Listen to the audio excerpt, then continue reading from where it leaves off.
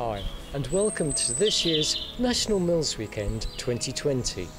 Come and join us as we celebrate Britain's milling heritage. This year's theme is mills and millwrighting, and we have exclusive interviews with two millwrights. But we can't forget the mills themselves, and you have kindly sent in some glorious examples of your mill up and down the country, and those are coming up throughout the show. But first, I'd like to hand over to Mildred Cookson, Chair of the SPAB's Mills section, for a little bit of background to this year's event. Hello, and what a very different National Mills Weekend this one's going to be. Due to the coronavirus, of course, we can't get out, and the mills themselves are not being open because they can't be manned by volunteers or anyone. The only mills that are working are those that are actually producing flour for the coronavirus, which is brilliant, and they're all working overtime, those that can do it. So I hope this film goes a little bit of the way to help you see some mills that perhaps you wouldn't have seen, not only from distance-wise, but also we hope that non-members will see it as well and encourage them to go and look at mills and make them realise that these important structures are really part of our heritage and very, very special. Thank you, and keep safe, everyone.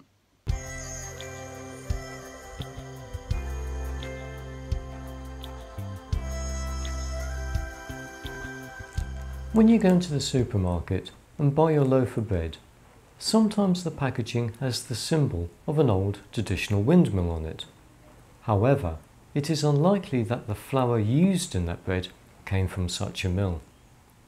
Today, there are still, across the UK, water and windmills that do grind in the old traditional ways, and I'm going to speak to one such miller, Jim Bailey of Heckington Mill.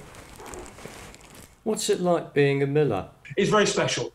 Having learned how to operate the only working H-cell windmill in the world of its type, it's been a pleasure and an honour, really, to be able to operate it and to teach people what little I know, as people have taught me, and it will go on. I'm nearly 70 now, so my active time at Windmill will reduce, and younger people will come in behind me, but that's just part of being in an organisation that looks after heritage buildings. Being the miller, my primary task, of course, is to provide flour for our shop to sell. We always use grain that's grown locally to us. We have a strapline that says it has to be grown within sight of the tower, and that's what we do. We keep about a tonne in the tower itself. We mill when we need flour for the shop. Clearly, once the grain lasts effectively for a long time, but as soon as we mill it into flour, it has a shelf life. We give it a 6-month shelf life. So we mill by demand. Once the mill is running and running smoothly, I can move around a little bit, and I like to have somebody else then take over on the tentering screw to ensure the quality of the flour is right and stay there. We would normally try to mill about 300 to 400 kilos of flour, and we're fortunate we've got a selection of stones. We've got 2 sets of Derbyshire grit stones for wholemeal, although I keep one of those for milling barley for brewing, as we have a brewery on site. So wholemeal, and then 1 set of French stones, which obviously we use for white flour. We also have a pair of millstones mounted in a hearse frame, which are driven by an old Ruston engine, which allows us to mill wholemeal flour on non-windy days as well. And in truth, that's been an absolute godsend, because it has allowed us to mill independent of the wind when we need to do that. Can you describe the noise, maybe the smell, the sights that's actually going on while the sails are turning? I mean, that old saying, nose to the grindstone, is very true, because I mill by sound. I stand below the stones and I can hear the grinding above me, so I'm using my ears to listen to that. Sight, of course, I'm looking at the flour coming from the chute. Feel, the rule of thumb where the miller runs the grate in his hand and runs his thumb across his palm to feel the coarseness or the fineness of the flour and the bran within it. And I'm using that sense as well. But also my nose, I'm using the sense of smell, because I can smell the flour being ground. And of course, if for some reason I don't have sufficient feed of grain going between the stones, or the stones, there's too much pressure on the stones, you can smell, I describe it as an iron smell. The flour is overheating and damage the flour, give a taint to it. So you do have that sense of smell as well. So all of those senses together gives you the skill to mill. Of course, I'm also listening to the machinery as well, to the shaft turning and the gearing engaging, and listening for something that doesn't sound right, where I know I'd have to either shut down the mill or at least go and investigate.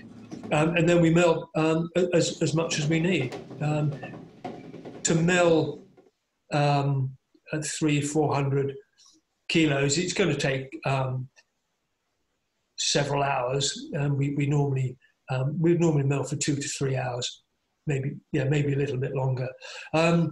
Stop when we've got enough, we stop, and then clean down as much as we can, secure the mill. That's the life of a miller. Do you have to do more than active maintenance to the mill? Yes, so perhaps a little bit of background. Heckington Windmill has been owned by 3 milling families, which is not many, given that it was built in 1830. But the last milling family sold the mill tower to the local council in the late 1940s.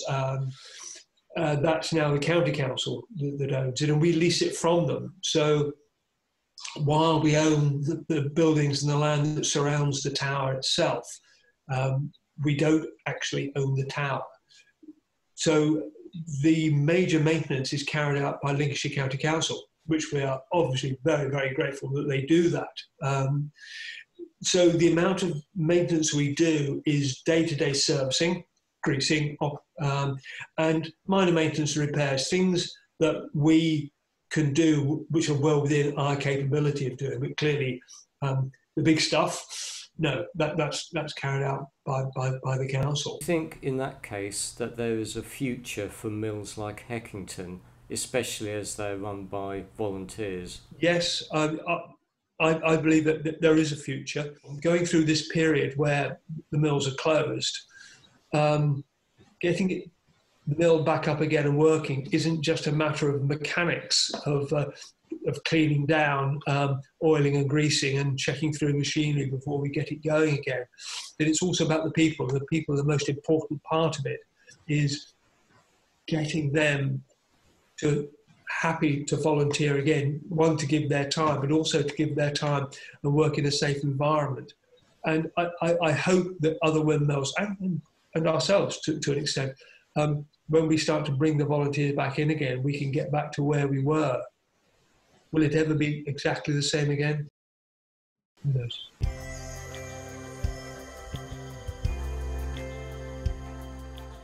Mellon Gwent is a working woolen mill near Fishguard in Wales. The Griffiths family originally bought the mill in 1912 and have been weaving there ever since. Producing traditional Welsh textiles, water power originally drove the machinery, and today the original water wheel has been lovingly restored. It would have run the carding machines, which were machines that combed the wool, and they ran directly off the wheel. So we just had the big leather belts, operating pulleys that operated more belts that were then fixed to the carding machine. So when the wheel moved, the rollers on the carding machine moved.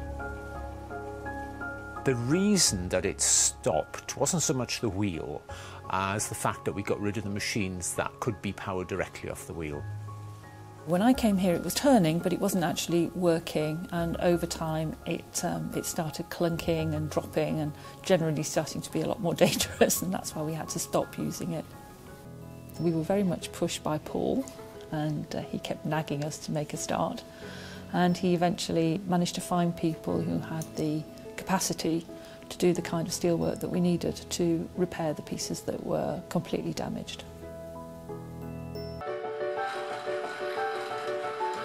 Everything that's cast is the original wheel. The centre sprockets and the two circles which make the wheel. Sectionally, it's in 6. Even the segments of 6 apiece are heavy. It's a two-man job. I made the spokes at home in my garage. I laid the whole wheel out in the garage floor before laying it in here. Well, the sprocket itself has obviously been handmade because not one hole matches up with the next sprocket spoke along. They're all different. Yeah, last bolt up. In the last hole. It's quite smooth, isn't it?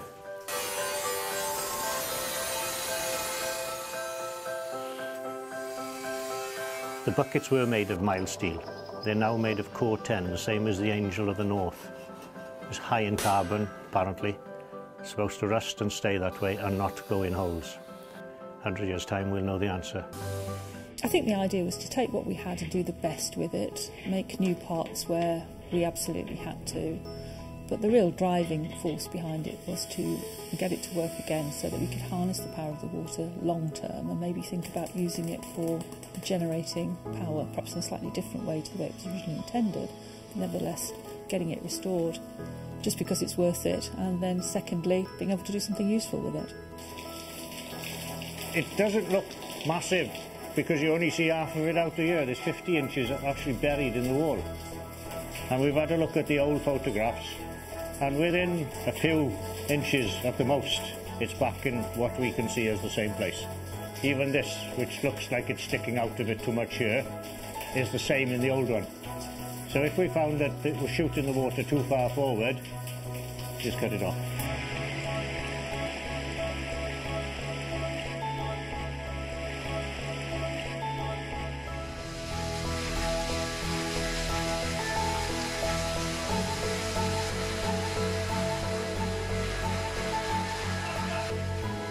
It's a magic thing to have.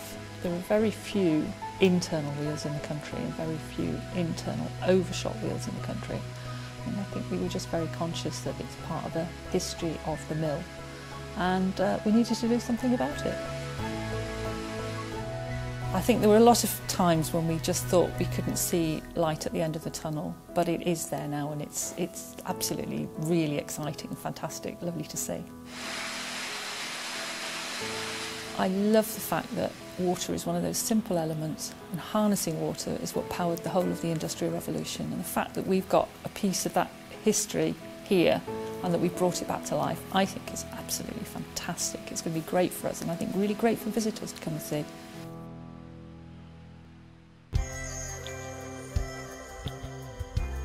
Coming up, we talk to the millwright Ian Clark and have a look at Oldland Windmill. But first we go to York. Holgate Windmill is a tower mill situated in the hamlet of Holgate on the outskirts of York, originally surrounded by wheat fields, although now unusually situated on a roundabout in a small housing estate. In 2001, the Holgate Windmill Preservation Society was formed, and with the help of dedicated volunteers, the mill is now restored to fully working order, grinding grain to sell locally when the wind permits. One interesting fact is their wooden main shaft from around 1770, when the mill was built, is probably made from an old ship's mast. The surrounding area was used for ship repairs, so it's quite possible that a redundant mast found its way into the mill.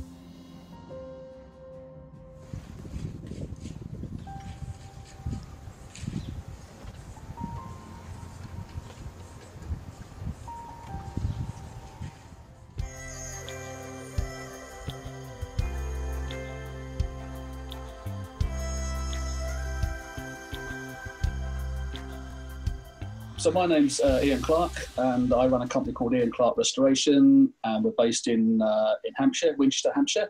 I got my passion from my father, who was a marine chief engineer. My grandfather was also at sea, And all my ancestors were bricklayers, worked in foundries, made steam engines, made bridges.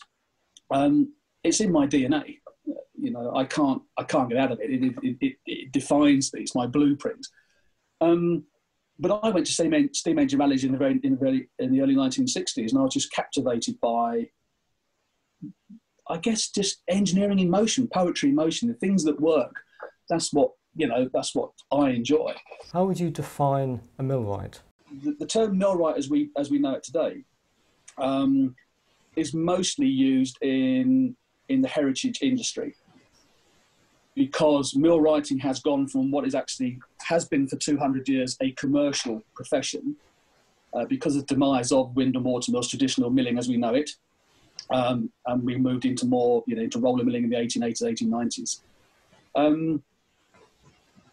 The millwrights working today are supporting the heritage industry, whether it be a privately owned mill, whether it be a council-owned mill, whether it be English Heritage National Trust. But millwrights are mostly working in that niche heritage market. The most significant change that millwrights have seen in what has now become the sort of cultural heritage era is that we are often working for very, very informed, very discerning clients like English Heritage National Trust, where their whole remit is underwritten by a care and a continuity of collections, and there's far larger understanding now of the importance of original material. And so millwrights today, as well as other people working in the heritage sector, have to embrace a far broader approach to their work, including a very clear understanding, a very clear ethical understanding of what they're doing. So any job that we take on, we'd have a very clear and a very honest, open conversation, dialogue with the client to try and flesh out what is required. Would that just be down to, say, for instance, money, or would it be down to aesthetics, or would it be down to other reasons? There's very important points you make there. For instance, we would always try to deploy and use traditional skills, traditional methods, and traditional materials where possible. So if a job requires a piece of oak to be replaced, we would use English oak where possible. If we had a casting that was missing to complete a project, we would make traditional patterns. We'd have them cast at a foundry. We would machine them. We wouldn't necessarily like to produce a modern welded fabrication because it's never going to look right. And I believe, if at all possible, if the money is available and it's possible to produce something traditionally, it should be done. There are compromises to be had, as you just said. There are compromises to be had. If you're replacing, if you're rebuilding an entire water wheel, and you might have to use 5,000 fixings to hold the buckets on. If traditionally those fixings were 3/8 Whitworth square heads, you can't buy those. You can't buy those today. You can make them at a premium. So with a discussion with the client, and this is a very simple discussion, you can say, well, we can put back like for like for X amounts of pounds, or you can buy 10 mil off the shelf with hexagon heads. Wrought iron in the traditional sense as a material science, not as a descriptive term for decorative ironwork, but wrought iron as a pure material. It's not made anymore. Moreover, it has ceased to become a British standard material. So there is no British standard for it. So if you're doing a project that has very heightened health and safety issues, public safety issues, structural strength issues, all things like this, and you're being asked to repair something or replace something or replicate something, and you're condoning using material that actually is unclassified, quite difficult to get that through the structural engineering process.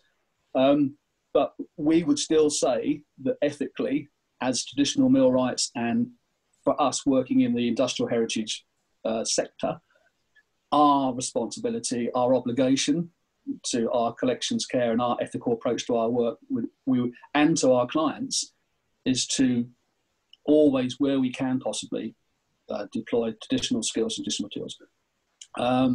Millwrights will have a very well-informed opinion of what should be done, what could be done, what might be done, how it could be done. They work out the end game, whether you want to make flour, whether it's just a cosmetic or aesthetic conservation job, of which there's value as well. Because if you, for instance, the National Trust own a pure Georgian mill, which is predominantly timber construction. They don't operate it simply because the risk is too high. They don't want to lose that original material. So there's that comes into the mix as well. You probably know heritagecrafts.org with the Prince of Wales as patron. They've got a red list of dying crafts, and millwrighting is on this list. How do you see millwrighting in that aspect? Millwrighting is not just endangered, it's critically endangered and has been since 2019 when it entered the red list. But I was just recapping on what they say. So, you know, critically endangered are skills that are at serious risk of no longer being practiced in the UK. Well, I think currently there might be up to 10 of us working across the UK as trying to earn a living as a millwright. They also include craft skills with the shrinking base of craftspeople. So yes, we are disappearing, and we're all getting on. There's no question. We're all of a certain age where it won't be long before we can't even pick up our tools. Endangered where crafts with limited training opportunities. Now, the SBAB are doing fantastic work with their training bursary for millwrights. It would be wonderful to think if we could ramp that up, if we could offer more opportunities. Endangered means where crafts which have low financial viability. Well, us as a company, to be completely honest, we could not survive on millwrighting alone. We embrace the opportunities that come our way, but those opportunities are scarce. We've been riding a crest of a wave of heritage conservation since, I guess, the 1950s onwards. You know, your Rex Wales, Frank Gregory's, all these fantastic people back in the day were going around recording mill sites. They were already saying, oh, there's another smoke mill, there's another post mill, another tower mill, another water mill, derelict. You know, that dawning of the 50s and 60s where industrial heritage conservation took off. It was just a passion to retain. If you take most of the big preserved pumping stations and the railways and all these types of places, most of the volunteers are really quite old and they're struggling. But there's no one young. There's no one coming up behind them. That's the sad thing. And if we are not able as a community, as a society, if we can't make a connection with a young generation, I fear for a lot of it.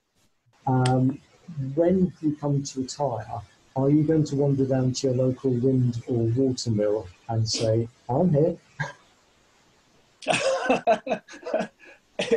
If they end up seeing this film, they're probably going to laugh, because we've had that discussion many times. They have actually said to me, would I become their resident volunteer miller, or millwright, I should say, because they do have lots of fantastic milling volunteers there. I can't imagine a time not millwrighting. I can't imagine a time not practicing what I love to do. Equally, I can't manage a time retiring. I don't have any ambitions to retire whatsoever. I will be forced to retire at some point. So yes, I can imagine myself volunteer millwrighting somewhere. Nutley Post Mill is a small post mill on the edge of Ashdown Forest in East Sussex. It's first seen on a map around 1836 and is one of only 5 remaining open trestle post mills in the country. In 2018, The cross trees of the supporting trestle were found to be rotten at the ends. Well, you need to bring a strap this side now. And repairs were commenced by the team of volunteers. The mill was supported by heavy timbers and acro poles to take the 21 odd tons so that a new end could be scarfed into the cross tree. This joint, a bird's mouth joint, stops the quarter bars sliding on the cross trees. The original joints were developed centuries ago in the timber-framed buildings of the time and adapted for use in mills.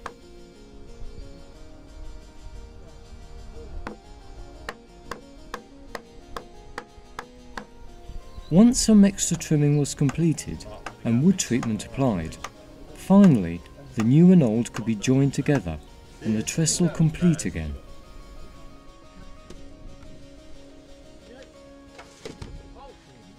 This is just one small example of how a team of skilled volunteers can successfully look after a mill, and this can be seen in mills up and down the country.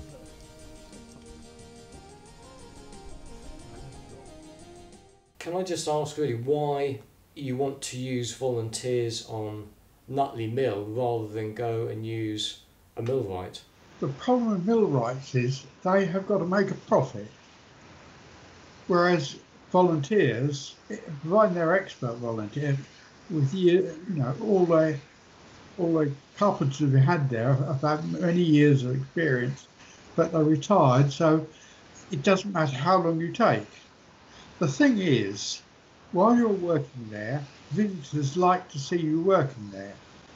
So if you take longer, then it doesn't matter too much because the visitors can see they don't appreciate that you're taking a long time, and so you can attract more visitors when you're actually working on a mill. It being a sort of a charity that's pretty much funded by donations, you want to make as much use or good use of the money that we can.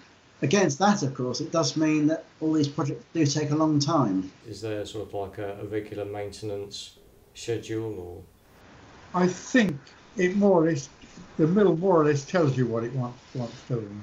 It's almost a living structure, really, isn't it? It does, we discovered that it needed to have its head sickness sorted out by the fact that it was making it quite obvious it needed some work doing to it.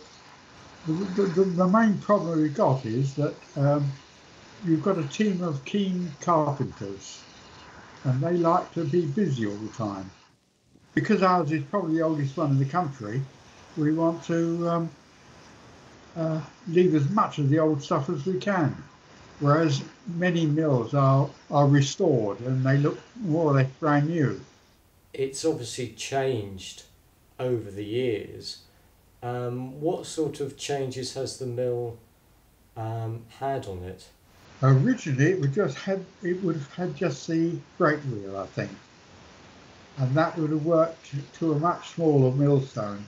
I believe about a 2'6" diameter millstone, and the mill was hadn't had the extension built to the back of it. So the stairs that go up at the moment up at the side, I think must have gone across the mill in those days. Do you think these improvements were easy to do at the mill? I don't think they were, no, because they had to fit out. They changed from being a wooden winch shaft to being an iron one, and I think that was probably when they decided to extend the mill to fit the iron winch shaft in. When you took the sails off and when you've put the sails back on, and again with the stocks, you've done it in a more traditional way. Was that intentional, and broadening out, is that the way you prefer to do things, in a more traditional way? Yeah, I much prefer to do it the old way. It takes a lot longer. It took us about 9 months to replace the stocks.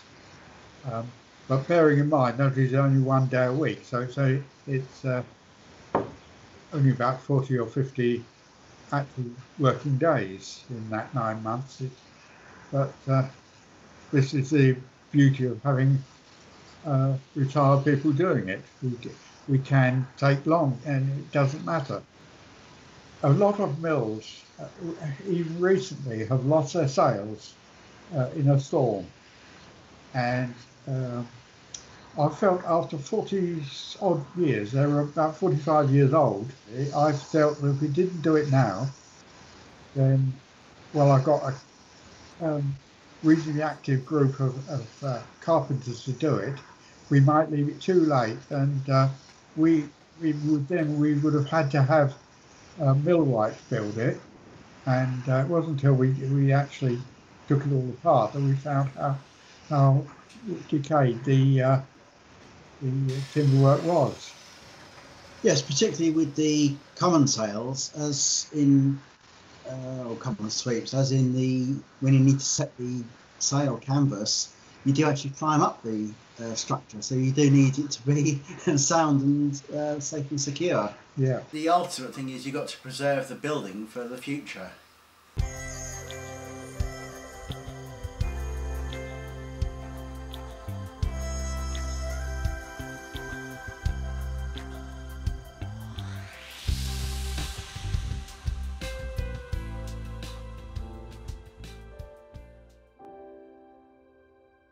And now for a flight over Bocking Windmill.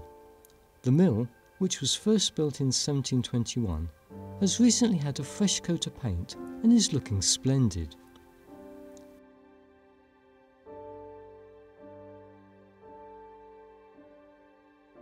In 1989, the Friends of Bocking Windmill and Braintree District Council collaborated on restoration projects, and the mill has undergone restoration and repairs regularly over the years to allow future generations to enjoy the history of the mill.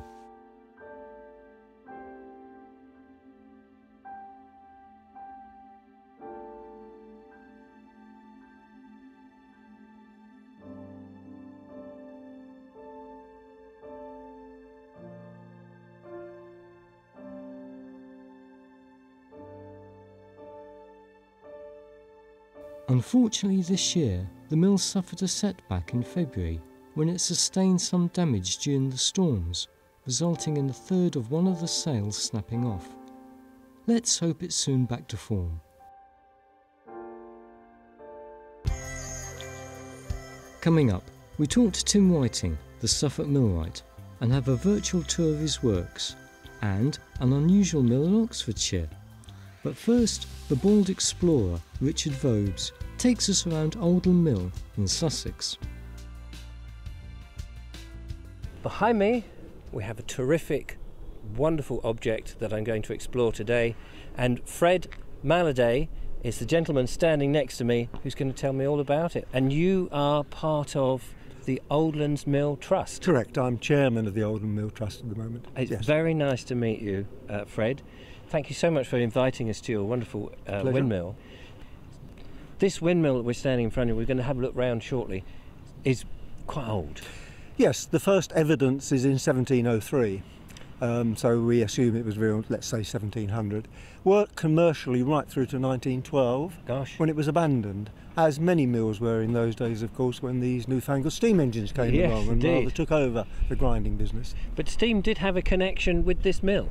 Oh yes, indeed. In common with most mills at that time, it was actually converted so that you could use an external engine drive to actually power the stones, and we'll see evidence of that later on. It's a post mill. And probably the most common in the south of England because, of course, they're almost entirely constructed of wood. We had plenty of timber in the south of England, rather less stone and brick. They tended to build more tower mills as you move further north. How long has the trust been looking after the windmill? Well, it ceased working, as I've said, in 1912. It was basically left to rot and rust quietly until we get through to 1980, when the local authority quite reasonably pointed out it was about to collapse. It was a dangerous building. Gosh. Therefore, it had to be either seriously restored or abandoned. Yes. And it commenced in 1980, the actual restoration. Wow. Well, I think it's time that we went and had a look in more detail at this wonderful windmill. So, Fred, can you lead the way? By all means, certainly. The first thing that you notice, or I notice, is we're swaying like in a ship. And that's normal, isn't it? Oh, yes, yes. I just thought very I should gently, check. very gently. Yes. So what part of the windmill are we in? This is the bin floor, B-I-N, the bins. So the grain is hauled up here. It's brought by the farmers and everybody else by, in those days, horse and cart or whatever, dumped down at the bottom and then hauled up. Hauled up by wind power. We still use the wind power. It'll be brought up to just below where we're standing, and then the bag's taken off the hook and simply tipped into one of the 3 bins we have up here. Which are over here in front of us. What floor is this, Fred? This is the stone floor. The stone floor. Weaving our way around. Because of course it contains stones.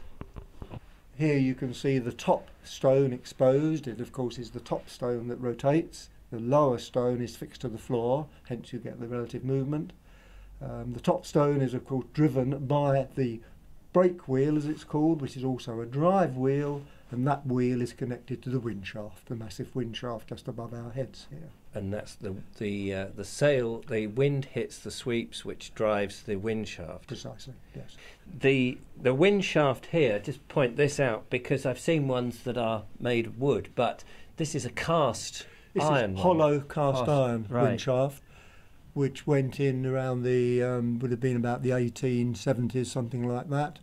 Cast locally, it's got the Phoenix foundry in Lewes cast into it.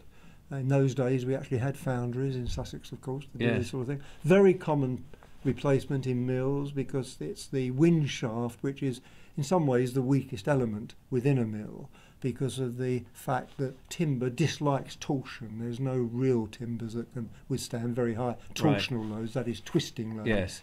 And of course the wind shaft is subjected to twisting. Absolutely.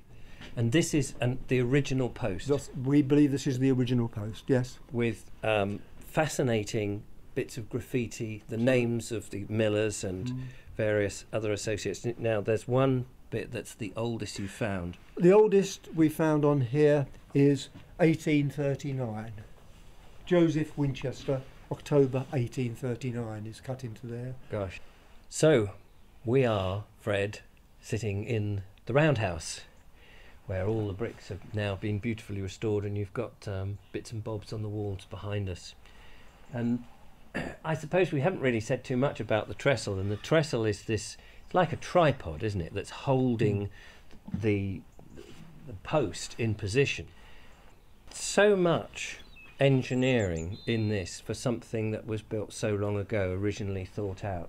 Just briefly, towards the end of the mill's life, when steam power came in, it was an option for millers to use that, harness that power, and you still have a drive, what do you call it, a drive ring? A drive pulley on the outside and a lay shaft coming in to connect to the stones.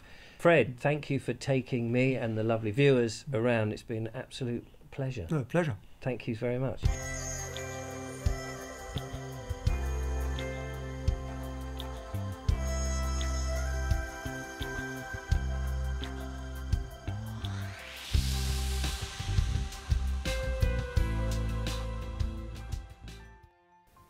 This tower mill in Oxfordshire dates from the late 17th century and has the unusual distinction of having 2 inbuilt fireplaces.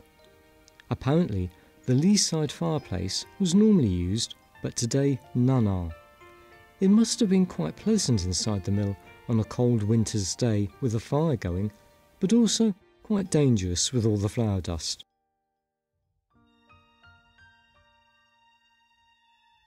The mill itself has 3 stories and originally had 4 sails turning clockwise.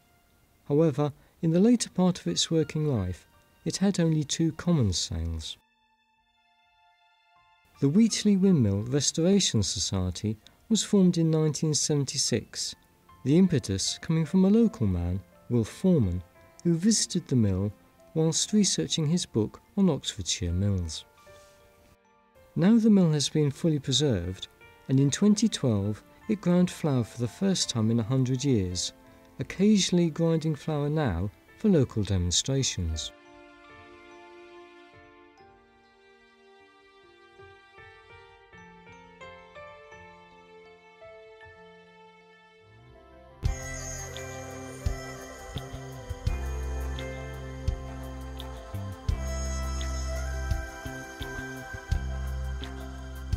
So my name is Tim Whiting, and I'm fairly well known locally as the Suffolk millwright, although my business name is TWCM Woodworking. We've been working on all sorts of interesting timber frame projects for over 20 years, but for the last 10 years I've been working basically nearly 100% just on windmills, and that was thanks to being involved with Vincent Pargeter, who contacted me originally with regards to working on Thorpe Nest Windmill in Suffolk, which was very close to my workshop. The Thorpe Nest Windmill, Vincent called in to see me because he was driving past our workshop, which was at Friston Windmill. So you can understand how it all happened. And then it wasn't very long before Vincent was asking me to do all sorts of bits and bobs. So I had met Vincent many years before, back in 2005, but this was the first actual chance I got to work with Vincent, literally hands-on as an apprentice, I suppose, even though I'd been a woodworker for quite a few years beforehand. You mentioned that when you was a woodworker, people were very cagey about the way they worked, whereas millwrights were very open. That's right. I can clearly remember my first visit to Vincent's workshop, and we were working there, and someone phoned up, and he spent quite a bit of time, nearly an hour on the phone to these people, explaining how to do all the different various things, but then asked.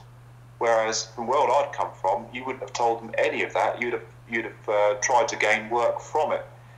It's the windmill world is much more open and much more friendly and much more helpful to people who own windmills, and also other people who repair windmills. What does it feel like to sort of actually work on a mill? It's a very strange experience working on mills, because depending on the mill you're at, some of the mills have this instant feel of masses of history. When you walk into these buildings, some of them you just know that it's been a massive central hub of the village or the town or the environment, and you can feel the hustle and bustle of where people were in the past. Each mill has a different feel about it, but you've got to remember, when you turn up at a windmill, you're actually dealing with a national monument. It's not just someone's piece of property. You're not going into someone's bungalow to put a new kitchen in. You're turning up to a village centre, and you'll normally find that most of the village are very, very up to date with the mill, and they're all very caring of the mill. It's a very important building. They really have to be not only maintained, but maintained right. Is there a particular mill or watermill that you really like working on? Many people realise that we spent about 3 years restoring Horsey Windmill with the National Trust. So that always feels like going home for me, because I pretty much live there. I think it's down to how much work you've done on that mill. All the mills we look after, but wind and water mills, windmills especially, for instance, will need regular painting. They need to be, if they're working, they need to be maintained and greased and lubricated often.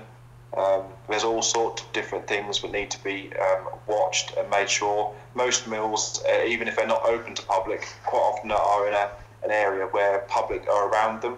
I can give you an example of Rayleigh Windmill in Essex. You can't necessarily go up and inside it, but its sails span out over a public car park. So everything has to be in good order all the time and constantly maintained. A lot of money is required to look after a mill constantly. Do you see a difference between the traditional millwright, maybe the one who was 200 years ago, and what you're doing today? In some ways, we're very, very similar to traditional millwrights, and in other ways, things are getting much, much more harder to do.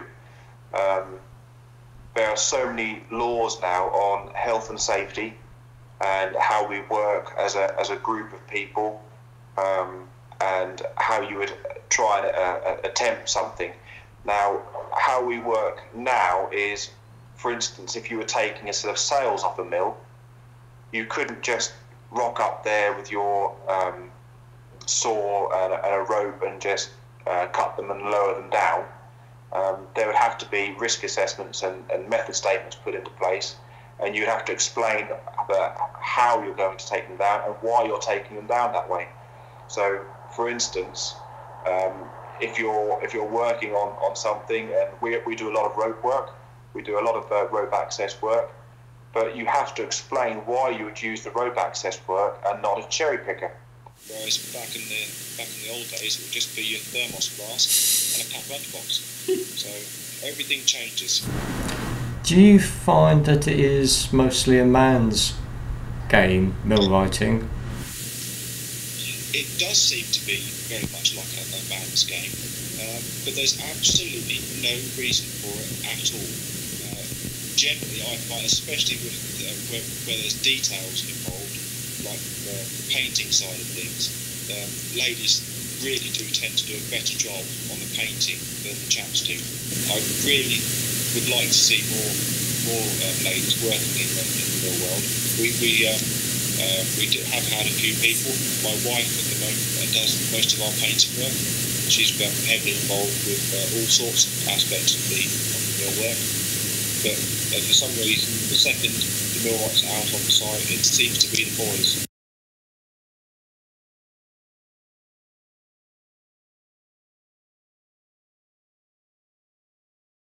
The last mill we've worked on in here has been Chillenden Post Mill for Kent County Council. So it was a complete dismantle of the sail frames and rebuild. So that was our last one in here. Right, smile, Steve, you're on camera. So this is, as you see, some more racking here, and this is our machine shop. So here you can see we've got various shackles all being made up, ready for Saxter Green Post Mill. These should be going on at any point now, really. This is where most people tend to stand from by the fire. It's gloriously warm. That's Sibsey's sails. These are now stood here. We don't know yet from English Heritage whether they're going to be completely restored or firewood. I'm sure we'll find out in due time. There are all sorts of issues on them that need to be gone through. I'm pretty sure some of them are definitely going to be replaced. And these are Chillenden's sails. So these have been through the Dartford Tunnel, and you can see the stocks here. As I said earlier on, the biggest project to date we've done would be the restoration of Horsey wind pump. And sadly, although she's been winding beautifully, all of a sudden it had an area of damage occur. You can just see here where it had cracked and broken out pieces of the mill casting on the worm gear. So we're now about to organise casting a new worm. Right, bye.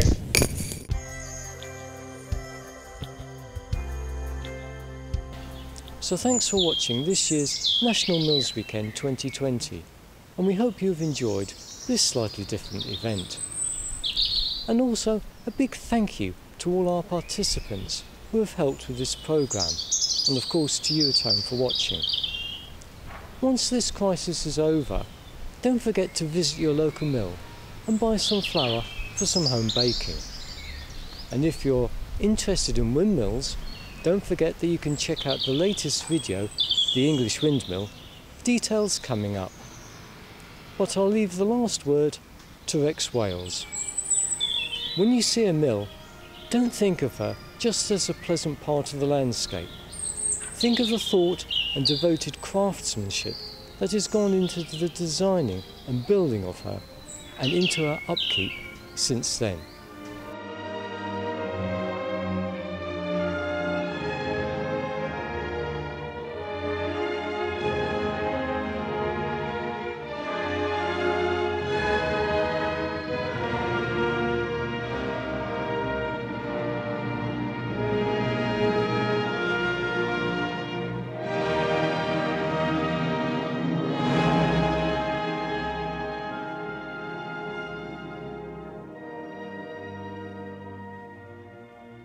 So thanks for watching and keep safe. Windmills have been part of the British landscape for nearly 1,000 years. Their critical role in food production put them at the forefront of technology, and now, with renewed interest in clean energy generation, windmills are again vital to the modern economy. From the earliest post mills to the majestic tower mills, from the inventors like Meikle to the scientists like Smeaton, this is the story of the technological advances and discoveries that enabled wind power to grind our daily bread. With interviews, archive footage and filmed entirely on location, the English Windmill celebrates our industrial past and the conservation of our milling heritage. Available now on DVD and download.